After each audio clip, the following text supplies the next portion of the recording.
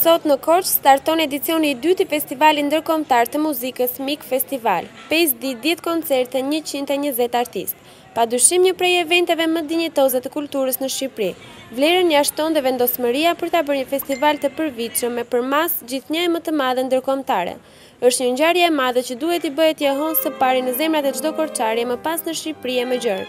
Forca e kësaj ngjarjeje është nevoja e shoqërisë për të afirmuar ndjeshmërinë për të bukurën që nuk e takojmë çdo ditë. Pentagrami i Mik Festival është Korça e Tefta Tashkos, Lola Gjokës, Mihal Cikos, Toma Nasit, Kristo Konos, Loni Logorit, e të një plejade të tërë që ishte tabani dhe frymëzimi për një brez të ri artistësh të shkollës së re të muzikës Tefta Tashko që sot performon në skenat e orkestrat më të mira në botë.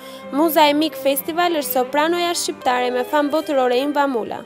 Sot starton Mik Festival, është edicioni i dytë dhe është një nga aktivitetet më të rëndësishme kulturore artistike, jo vetëm të Korçës, por të gjithë Shqipërisë.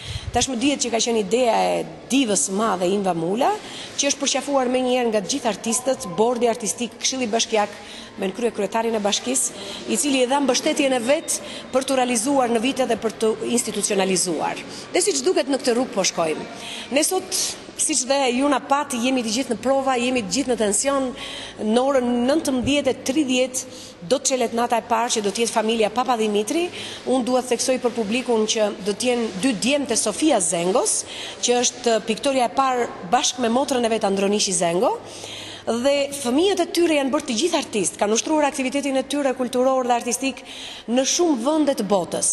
Ne na ka ardhur tani Jani nga Kanadaja dhe Vanjushi nga Greqia, të 2 solistë që ushtrojnë aktivitetin në orkestrat përkatëse të vendeve ku jetojnë. Gjithashtu fëmijët e tyre që janë të gjithë përsëri muzikant, instrumentist, pianist, violinist, janë bashkuar dhe sot do të na befasojnë